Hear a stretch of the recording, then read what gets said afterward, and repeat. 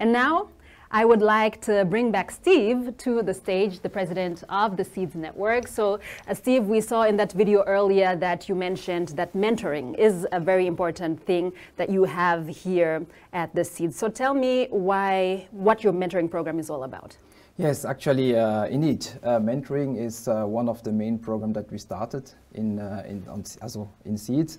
And we and our partner locally, we decided to give this mentoring program a name. Mm-hmm. The name is Nabico. Mm-hmm. I don't know if you can imagine what it means. No, I can't. No. You cannot? I cannot. But let's give me a few hints. Mm-hmm. So it's a combination of two words, mm-hmm. Nabi mm-hmm. and Eco. Mm-hmm. So the first word is means in a Cameroonian language, Bamileke, means arrange, make it suitable. Mm-hmm. And the second name, Eco, is in Yoruba, is having to do with education. Mm-hmm. So this is actually what we are doing in our mentoring program. So we are exchanging knowledge. We are bringing all the pieces together in order to build the ground for sustainable development in Africa.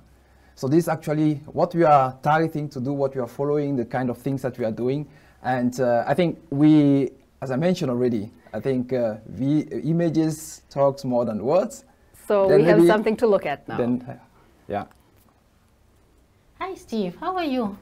Hi, Blandine. I'm fine. And you? I'm fine, too. I'm really happy that we're here today and then we can present the result of the Nabico mentoring program. But before we go deep inside of the result of that program, would you give us a broader view of why we launched the program? Yes, of course. You know, by Seed, we started with an African vision. So our vision is actually to unleash the African potential by promoting leadership and entrepreneurship. And for that vision, we started in Cameroon. And let me share with you some few facts about Cameroon. The first one will be 209,000. That is the number of companies that we have as of today in Cameroon. And it is more than 2 times 10 years ago. And even in 2019, there have been 14,000 that have been created. That is enormous, and there is a dynamic that is really incredible. Yeah. On the other side, when we look at the migrant coming from Cameroon in Germany, we are talking about 32,000 people living here in Germany. And it's 1/3 of them are students, professionals that are living and working here, a lot of knowledge, that are having a lot of knowledge that can be very useful for their continent of origin or for their country of origin. Mm. And the third one is really the one that I love the most. So it's $14.2 million that are transferred every year, at least in 2019, from Germany, from the migrants in Germany towards Cameroon. This is a lot of money. Yes. And looking at those 3 entities together, we decided, let's say, to build a bridge, to bring all those people together and to unleash the potential of the Africans, of the people in Cameroon. Great idea. So then let's talk about how we run the project. Yes, so the Nabico project was run between Seeds, our association, and Obotama, based in Cameroon. They were not only the members of Seeds, but also mentors, that was friends of Seeds, that decided to volunteer to give their time to coach that company. So together we had meetings where we developed criteria for a call for application. Mm-hmm. There were many startups that applied. We defined selection criteria. Yeah. At the end, there were 10 that joined us for 5 days boot camp in Yaoundé. Yeah, very intensive time. Yes, that was really great because it gave us the opportunity to meet together, to get to know, to have a deep insight in the businesses, and at the end also to be able to decide which mentors would fit well with which company. After these 5 days of bootcamp in Yaoundé, we continue into 8 months mentoring. So between startups and mentors, and at the end there were 2 companies that were presented to business angels because they were ready to get financing. And today it's the closing of that event. But maybe tell us more about the profile of the company that participated to this mentoring program? Yeah, that's a good question, a good point. But before moving to that, I would like again to point out a bit that we have not been working alone in this project. So we have been Blandine mentioned already Obotama as our partner in Cameroon and incubator in Yaoundé. And also with the STEAM GIZ, that was our financing partner. Yes, that's right, because our program... that really helped us to bring all those things on the road. And we have been working with 10 startups, a very diverse environment. So people coming from 4 regions of Cameroon, Maroua, Bangante, Douala, and Yaoundé. And also people acting in very different areas. So e-commerce, agriculture, Internet of Things, biotechnology, e-health.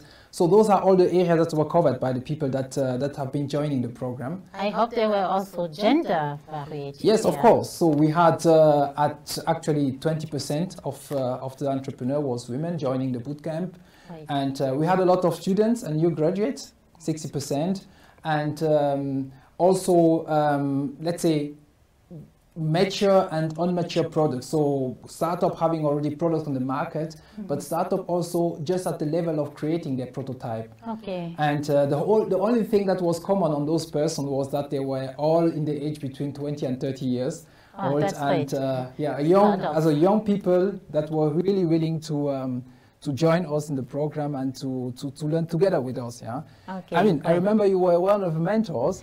And maybe you can tell us about how the profile of the mentors was. Yes, we had also a chance that given the diversity of the startup participating, there were also diverse profiles in the mentors. So we had mentors specialized in strategic consulting and marketing, for example. That was really important for companies that were launching their product. Yeah. But we also had mentors specialized in engineering, in IT, or in healthcare. Yeah. And that was the mentor that really fit to the companies that were developing the prototype. I remember we did a lot of things around design thinking also. Yes. During the bootcamp. That we have great idea that we shared with them.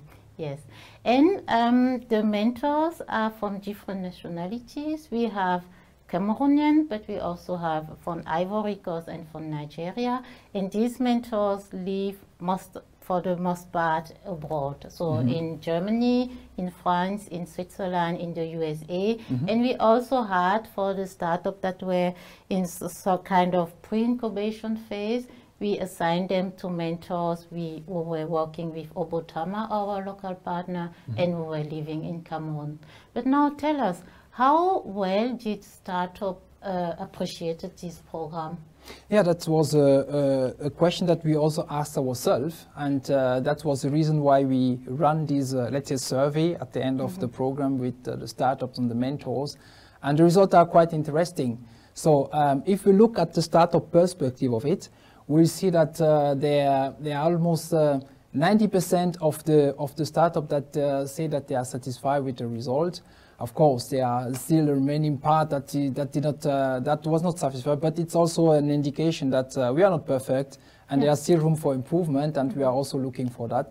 The most interesting was that 80% of those startups actually says that their expectations have been met or overachieved. And this is a great result, because we see that they receive what they expect out of the program. And if we look deeper into the various areas of activities of those startups, we'll see that in terms of business model, they reported that there have been some improvement in their business. In terms of product quality and service quality, they have been improving also a lot. And there are some areas where there is still room for improvement. If we talk, for example, about the financial results of those startups, so there are things that still need to be improved. If we talk about their positioning against the competitors, so those are also areas that still need to improve. But that I hope that they will also get with the business angels that are coming later on. Yes, we hope so. Yeah, and so that was the view of the startup. So how was the view of the mentors? Does it fit to that? Yes, it fits to that, because 100% of the mentors will do it again. So that's great. Really a statement. They were happy, and they were happy that the objectives that were fixed at the beginning of the mentoring were for the most part of them achieved, and the startup also developed in the way that we had planned, not 100%, but a great percentage. So that was really good. But now, can you tell me, were there any success story at the end of that mentoring? Yeah, I mean, we were really happy with some of our startups that were actually joining the project. For example, with Bookshop, that is a platform for delivery and rental. Yes, I exchange. was one of the mentors there. Yeah, that was your startup you were mentoring. And it was great to see that in September 2020, they have been awarded with the Orange Prize for Social and Entrepreneurship Impact in Africa. And this is something that I think that is great. It's not a financial result, but at least, let's say, a confirmation that of the impact that they do have in the ecosystem. Also with WeCare, that is also one of the startups that have been afterward connected to the business angel. They have been able to raise up, let's say, through crowdfunding. With the platform fiatop.com, they have been able to reach 100% of their target and raise some financing over this platform. That's also a great result, because then we see that there are also a lot of people that looking at what they are doing and then see that what they are doing are bringing value. So that's one of the key results that we achieve. And I'm also happy because both of these companies are really impact company, so they are in education or in healthcare. Yeah. That's also one of the things that are really important in such a program. Yeah, good. Looking forward, what do we learn out of it? We learn a lot. Maybe I will start with the perspective of the startups. We learned that it's important to focus on the market, so to identify who are the key customers and to address them with all the energy that we have. Yeah. So that is something that we really learned with our mentors that were specialized in marketing and in business strategic. Yeah. And we also learned that it's important to find the right business model and to stick onto it. Yeah, seems to be key in Africa. Yeah. Because we don't have a lot of means to address everyone. Yeah. And we also have learnings from the mentor side. That was the first learning, is that this NABICO program was free. So we didn't really brought a big financing part, but we learned that in our local environment, it is key to align mentoring and financing. So that is one of the points that we will take as challenge for maybe a next session. And we also, as mentors, we were also happy to share, because we didn't teach the startup how to make their business, but we just brought to them the things that are working well here abroad, and we adapt that to the local challenges. So that was great. Really interesting, and also for us something new. Yeah, making a win-win situation. Yes, of course. And now, what is next? Yeah, I mean, just imagine that now I say that we stop everything. So you imagine that the 100% of mentors that would like to join us again will be very unhappy and sad, and myself, I will also be unhappy about that. So we'll do definitely, or we want to do a second edition, and what we are, let's say, the focus area that we are targeting to address will be, first of all, to improve the diversity of the profile of the mentor. So I think we need much more profile within the program. And the second thing will be to standardize our way of doing mentoring and expand the program to more African countries. We can go in the direction, we are thinking about the direction of Ivory Coast or Gabon, for example. And the third thing that we like to address will be, let's say, to promote the transformation and the made in Africa, because through that, I believe that we'll be able to reach the whole world. Yeah. And the final one will be also to to promote solutions that are reducing inequalities, bringing more diversity in the society. That's so those are the kind of things that we like also to address with the next edition of the program. So thank you very much, Steve. Yeah. And now we would like to hear from you. What do you think about this program? Do you have some ideas? We would like to have your feedback on that. Thank you. Thanks. Thank you so much, Blandine. Thank you, Steve, for telling us about the mentoring program and also the survey that you conducted to see whether people are happy with the mentoring program and how successful it has been so far. Just a quick reminder to everybody that we're still waiting for you to take part in our survey. Some people have already clicked through the questions and we're seeing results come in, but we would like, of course, everybody to participate. So you still have the time. Go to menti.com. The information has also been sent out in the chat, so you can go to the website, use the code, and then please answer the few questions that we have asked you. Now we're gonna go over to the breakout rooms. And Steve, this is also something that is very important to you, that people really get a chance to discuss in smaller groups about different issues. So what are you hoping will happen in these breakout rooms today? I mean, I personally believe that today will be an inspiring day. For everybody that is today in this Zoom meeting, this conference, today will be an inspiring day. And I really expect that that we get challenge each other in the breaking rooms. That you people that have not been involved into our program challenge our people, our mentors that will be let's say driving the breakout rooms, and also the mentors will challenge you, and that we get challenged to each other, because I believe that only through challenge we'll be able to do more. This is what I expect then out of the breakout rooms. All right, so we're expecting very lively discussions in the rooms right now. The discussions will take place for 15 minutes.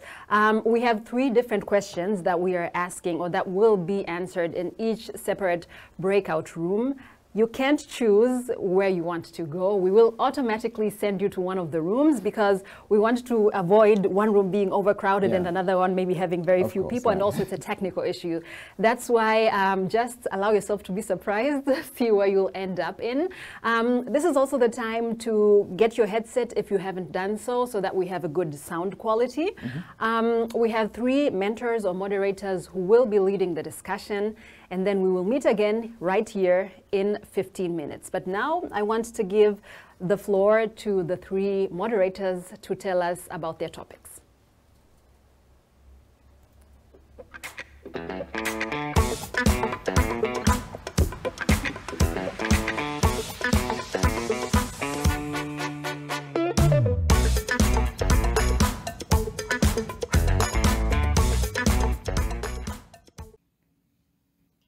I'm Jules Kegi, a Cameroonian of origin who lives in Hamburg and who has been very happy and pleased to be part of the NABICO program as a mentor.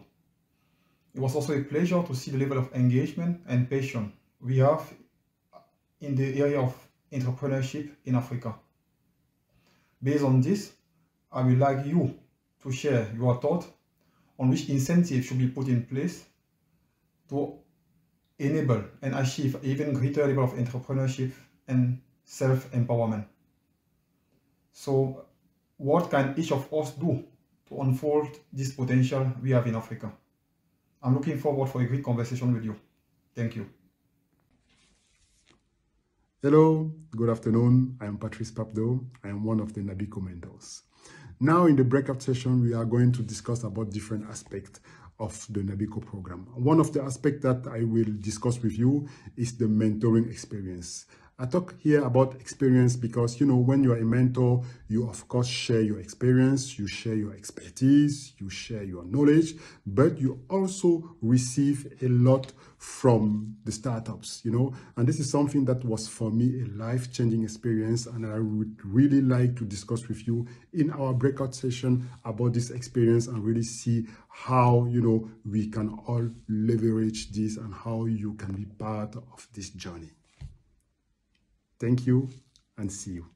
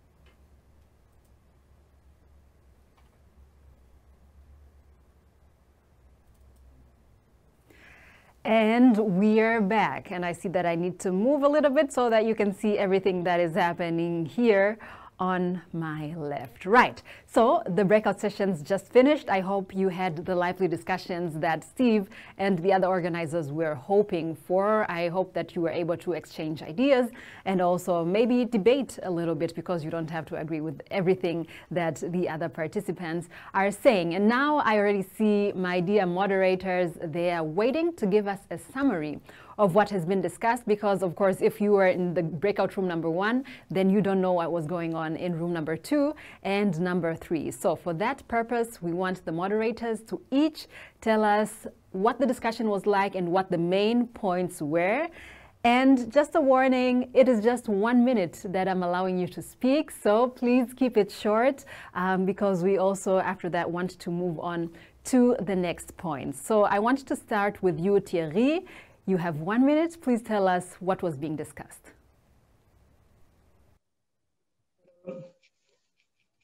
Does everyone hear me well? Excellent. Well, we share experience about investing in Africa, and the takeaway we get is that the spectrum of success is very large.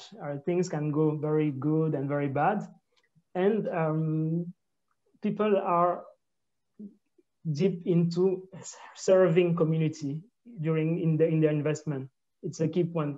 And the process they are going through the investment is often about personal relationship.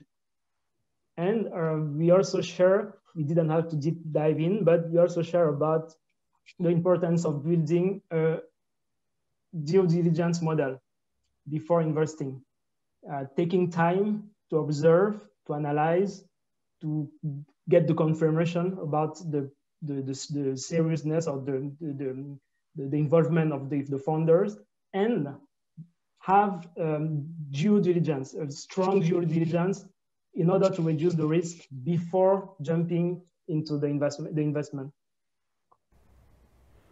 Thank you very much, Thierry. So those were the 3 main points that were discussed in your group there. Thank you for summarizing that for us. And of course, everybody who's watching, the discussion can continue in the chat. If you have like some follow-up questions that you want to discuss with the mentors or with the other participants, then please use the chat, because that is the forum where we can continue exchanging ideas.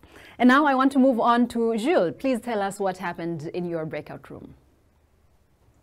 Yeah, thanks, Liz, for sharing. Actually, we had a quite engaged discussion in the group, and if I would summarize it, I would say the discussion turned around setting the foundation, actually, to bringing ideas to life.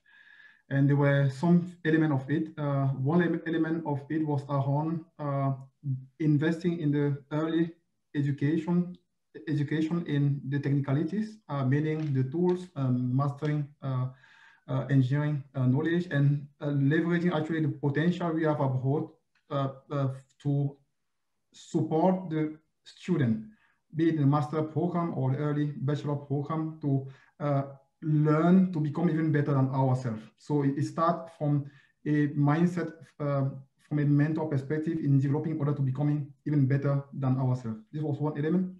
And university being one of the pillars to achieve this education. The second feedback, which was mentioned quite a lot in the discussion, was around developing not only the technicalities, but also the mindset. Because being an entrepreneur means also having a certain type of mindset. It's about managing a company, creating a company. It's about developing the way of working, which actually can create this new value. And the last one, and I really would like to close with that, it was also about actually inspiring others.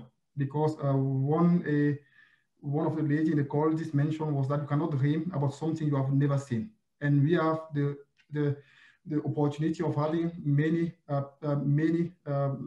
people around the world, and they can leverage what they have seen abroad to inspire others in Africa and let them even dream even better. So I would say about education, about entrepreneurship mindset, but also about enabling the dreams. Thank you so much, Jules. And of course, that is an invitation to everybody watching that you can participate and you can be that kind of mentor and that kind of leader that the people are looking for. And finally, I want to turn, and I need to move again a little bit so that people can see you. Pabdo, what did you discuss? And again, it's just 1 minute, please.